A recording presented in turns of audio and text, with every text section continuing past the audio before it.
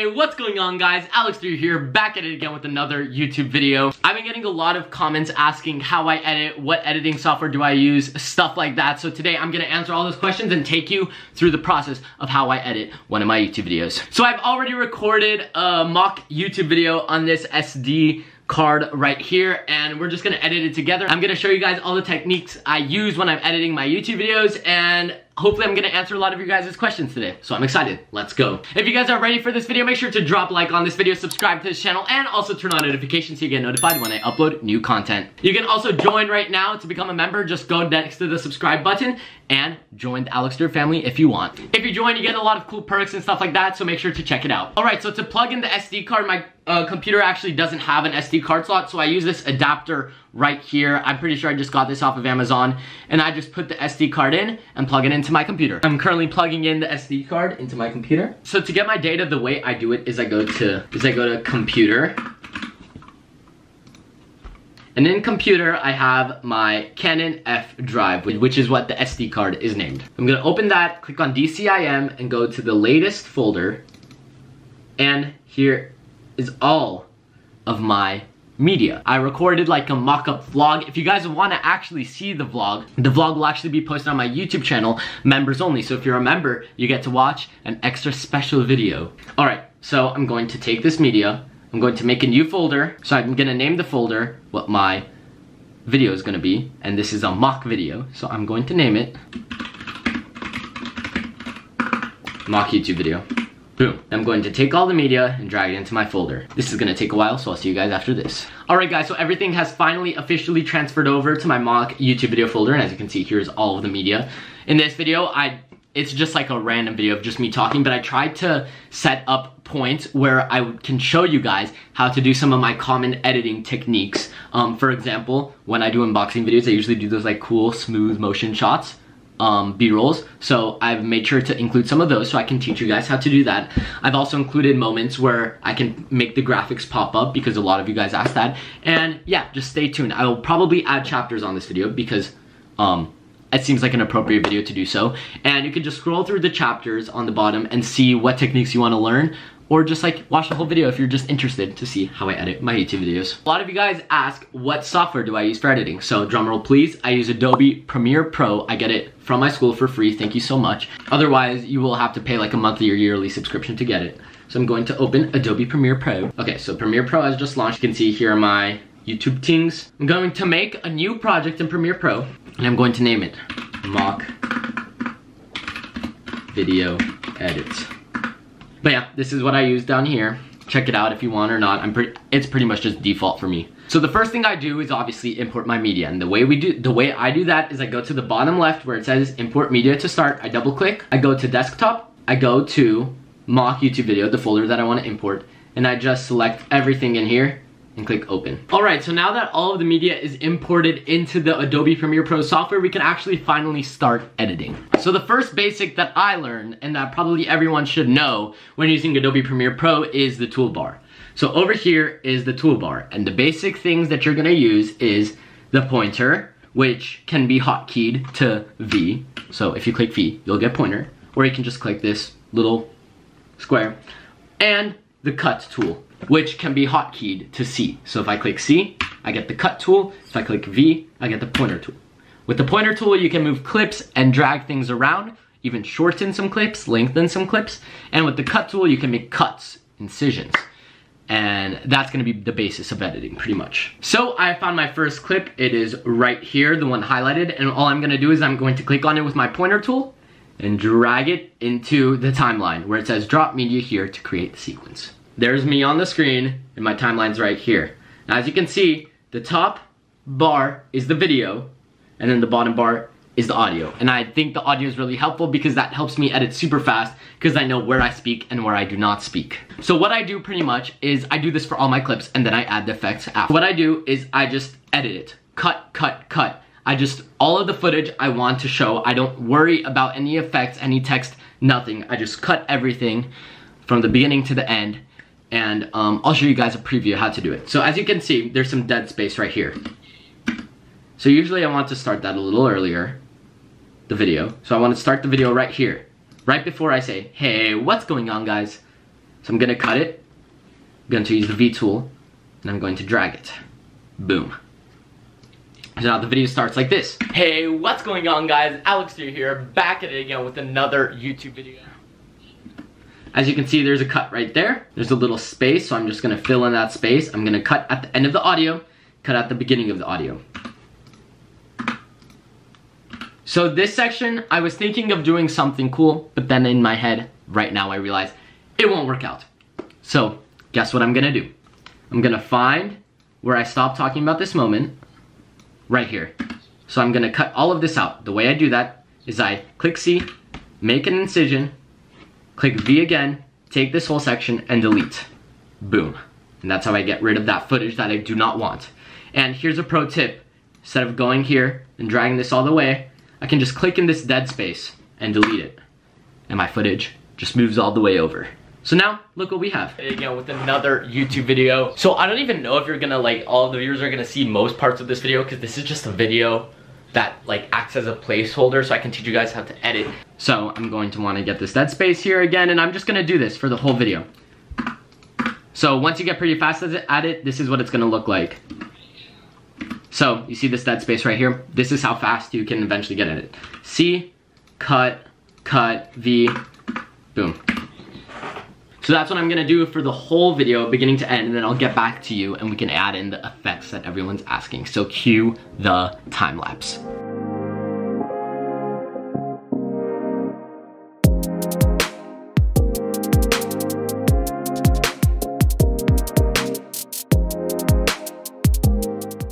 Alright guys, so it's been around 30-ish minutes and I have officially just completed all of the basic cuts in this now 4-minute and almost 30-second video. And here it is, as you can see. And also one quick tip, if you didn't catch it while I was doing my editing, I actually use this tool a lot. It's all the way at the bottom, it's this slider, and you can zoom in and zoom out, and I use this a lot when I want to make my cuts more precise. You can see I can only cut so precisely right now, but if I zoom in, look how precisely I can cut now.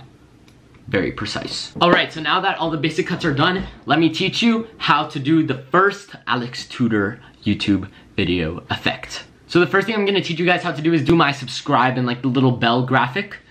And that is actually pretty easy to do, so let me show you how to do it. So I've actually been in need of finding a new graphic because I thought my other one was kind of outdated. So this is the way I do it. I go onto YouTube and I search up like and subscribe graphic, and you want to look for the ones that have a green chroma key background. So this is one of them. Let's see if I like it.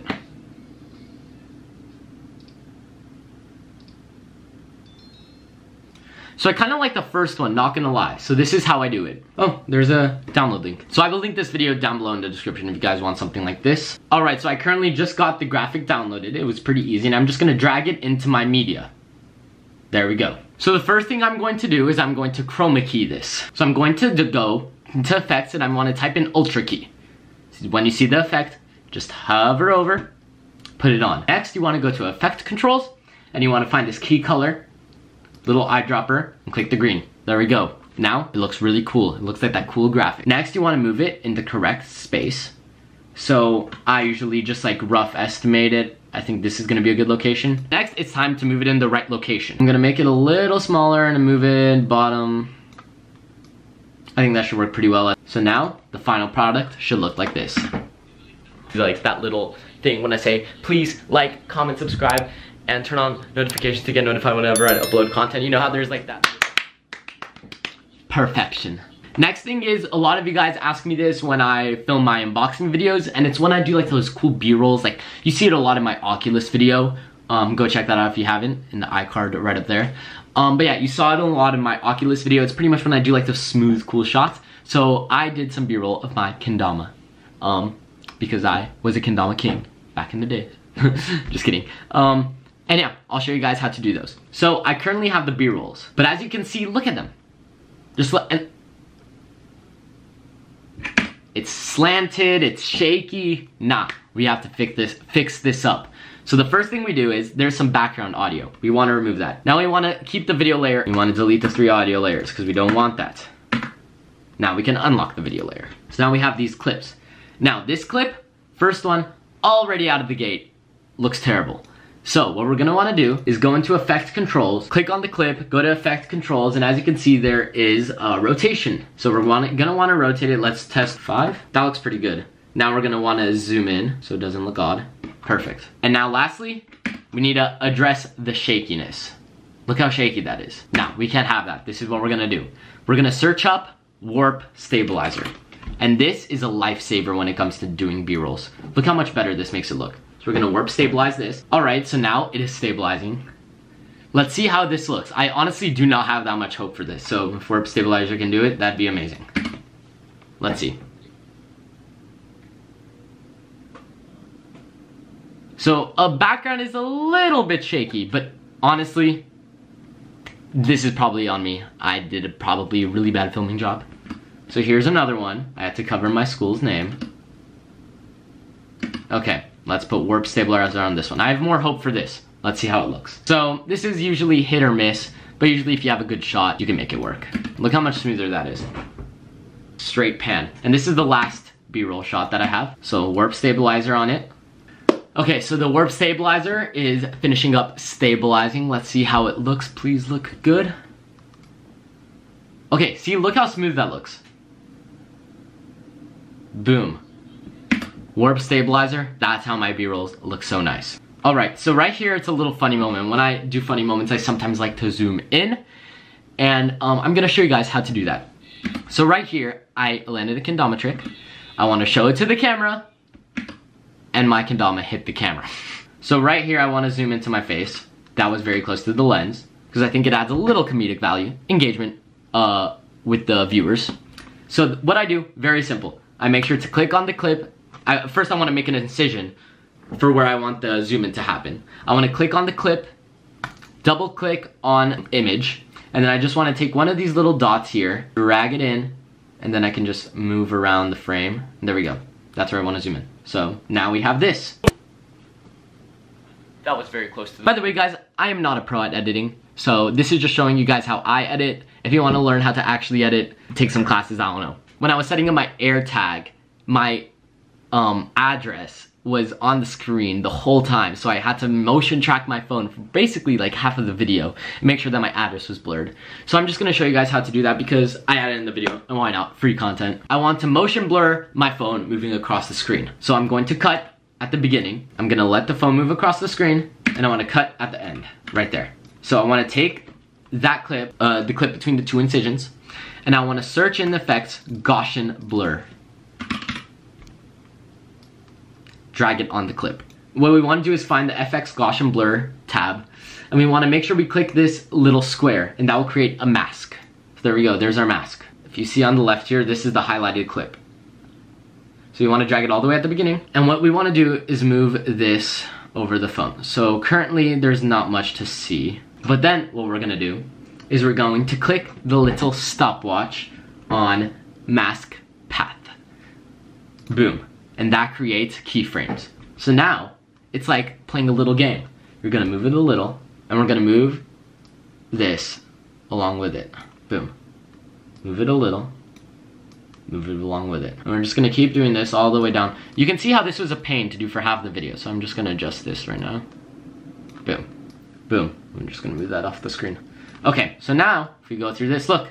The little blue rectangle, if I click on it, moves along with the phone.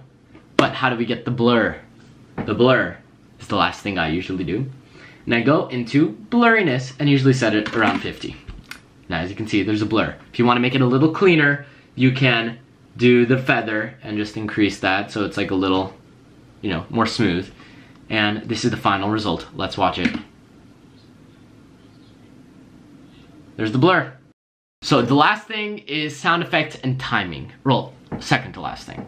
Technically the last thing is the outro. So I'm gonna show you guys how to do the sound effects and timing, and I think this is really fun. You can add a lot of depth and character to your video through this technique, which I honestly sometimes, I'm too lazy and I cop out of it, but if you really want to, you know, sometimes you do it. So as you can see, I'm gonna go like this, and I want the word subscribe to pop up with the sound effect to enhance it. I'm using the arrow keys right now to go between frame, and I want it to pop up right there. So what I do is to go into the toolbar, and remember the toolbar I talked about at the beginning? You want to click the type tool, and I want to type subscribe. Usually I go to graphics for typing, so first go to graphics. As you can see here, you have a lot of stuff. So I want to make it black, and I want the text to be, and make it a little bigger, and keep it right there. Watch. Now, look how smooth this is. Boom. So as you can see, my hair is kind of making the B kind of hard to read. So what I'm gonna do is I'm gonna go to stroke and enable it, thicken it out a little to make the subscribe a little easier to read. Boom. Okay, so there we go. We have everything lined up. Now, to enhance this a little more, let's add some sound effects. I want a pop sound effect. Let's see how this one sounds. Perfect, I want the second one. And I usually do this by just going to YouTube to MP3, convert. And now I'm gonna drag this into Adobe Premiere Pro. I'm going to isolate the pop sound that I want, so I remember it's the second one. I'm gonna isolate it, delete everything else around it. Honestly, notice that the volume is a little low, so I'm gonna raise it by right-clicking on the pop sound effect, go to audio gain, and just audio gain it by 10 decibels. I'm going to put it at the beginning of when the subscribe pops up, so let's see how that sounds. And I'm gonna copy and paste it to where the like is. So now we have this. Subscribe. And show how to put the sound effect on. And then on my left hand, like. There we go. It's that easy to just align sounds and text and clips and whatever and just add some more depth to your video. And the last thing I'm gonna show you guys how to do is my outro, which is actually really easy. So what I do is I use the text tool, and I've already made a little example here because it kind of takes a while. So this is my template. I use the text tool, I type recommended video at the top, subscribe right next to it, and then I have this little thing for my big fans and super fans. So I don't not have any big fans, and I currently have one super fan. And I'm going to type in my super fan's name. So I typed in my super fan name. I'm just gonna fill this out. That's a little too big. Fill this out a little more, and there we go. This is my little outro tingy-majig. So just a quick little tip, when I do like this thing to the camera, I go over, and the first time I see pure black, the first frame, see, incision, cut it, and then I start my outro. So then I get this little look. Boom. I also make sure to use a cross dissolve, so it just smooths into it. A cross dissolve can be found by going to the effects tab, typing cross dissolve, and dragging it on. There we go, just like that. It's pretty simple. And there we go, that is my YouTube video. There's one last thing I need to do. It is to go through the YouTube video, make sure there are no mistakes, and I'll let you guys know if there are any, and I'll show you how to export. This just in, I finished watching the 4-minute and 32-second video, and flawless, no mistakes, so I'm ready to export it, and I'll show you guys how to do that. So first steps first, you're gonna have to go all the way to the top left of the screen and click on File, then you wanna export, and then click Media. Next, you wanna make sure that your format is in H.264, and your preset is YouTube 1080p Full HD. You want to change your output name to what you want it to be. Make sure you keep the MP4s. And usually I like to click use maximum render quality. Make sure that's the whole video you're exporting. There we go. And we are just going to click export. Let's see how long it takes for me. Alright, so my video just finished exporting and it's on my desktop, and that is it. That is how I basically edit a YouTube video. Obviously, I would not use every single one of these techniques in every video. For example, I would use the zoom ins and a lot more of the visual effects in my funny videos, or not funny videos, like vlogs and stuff like that, and I'd use more of those B-rolls in my unboxing videos. But I pretty much wanted to compile, I pretty much wanted to make this mock video so I could compile all of the different types of scenarios into one video to show you guys how I would edit any video. And I think it turned out pretty well. So if you guys actually want to see the video that I just edited, it will actually be on my YouTube channel for members only. So if you want to see it, consider becoming a member. Once again, not forcing, it's just one of the perks that you get for being a member. You get some cool exclusive content. So yeah, if you like this video, make sure to drop a like on this video, subscribe to this channel, also turn on notifications to get notified when I upload new content, and also consider joining this channel and becoming a member. And I'll see you guys in the next video. Peace.